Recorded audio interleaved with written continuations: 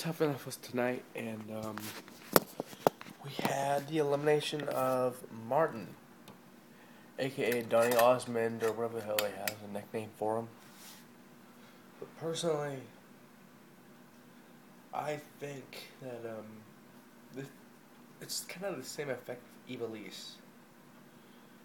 If he didn't get injured, he would have had a good chance of winning this thing. And so did Ivelisse. I can't really say much about the guy. I don't know much about him. But all I do know is I wish him the best. And I wish him the best in the future.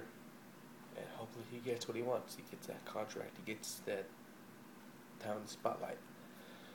Unfortunately, though, I do not know what the injury Christina would have, and I don't know if that would take her out of the competition. It probably will. I guess we'll find out next week.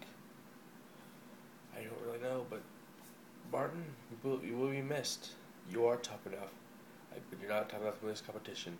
Injuries happen, and I guess it's just bad luck, man. It was a good effort, though.